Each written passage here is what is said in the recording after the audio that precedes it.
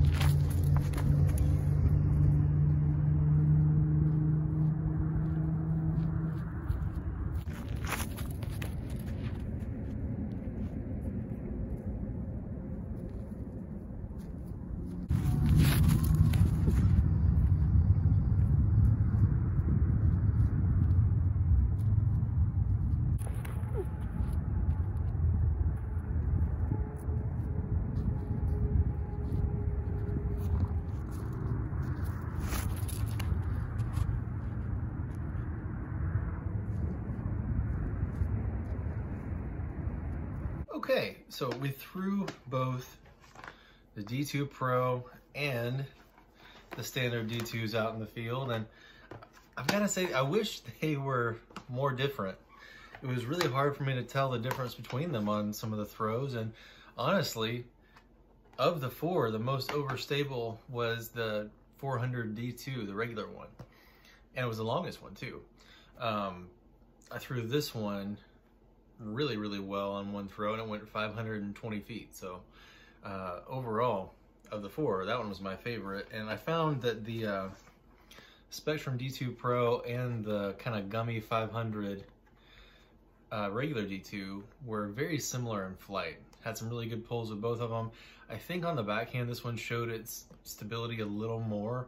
I couldn't get it out quite as far, like 350, 370 was tops. And I got this one near 400, as well as the 400 D2 Pro. I got this one about 405 backhand, and when I threw it forehand with like a tiny bit of hyzer and let it flip up and ride, it went really well. It went just over 500 feet, like right at 502. So it was an impressive disc, but it took me a while to figure it out because I thought it was gonna be more overstable, and just flipped it over on some of the flat or mild anhyzer forehand. So that was a little weird. And if you take a look at the profile of the two, like they're not dissimilar really. There we go, that's a good angle. You can see where the parting lines are very close. The Pro one maybe is a tiny bit domier, but not really. And the only difference in feel is if you feel from the inner rim out, the D2 has like basically a straight wedge with maybe a little bit of variation in it. And for whatever reason, you can feel it almost like flows with like a convex hump in the middle of the D2 Pro. I don't even think you can see it. Well, you kind of can.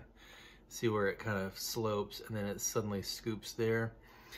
And I don't dislike it, but it's kind of weird, but that they would be that different and really not throw all that different. So between the two, I can't really say that I prefer the D2 Pro or the D2 over one another. I honestly think that they're very close, but the 400 D2s flew the best for me out of the four of them, both forehand and backhand, and I like the feel of it just a little bit better than these. Nothing to say that these were bad, but maybe I'm not pro enough to make the D2 Pro do what it needs to do. So overall, D2 versus D2 Pro, I give the slight edge to the standard D2. Thank you guys for watching, and have a great day.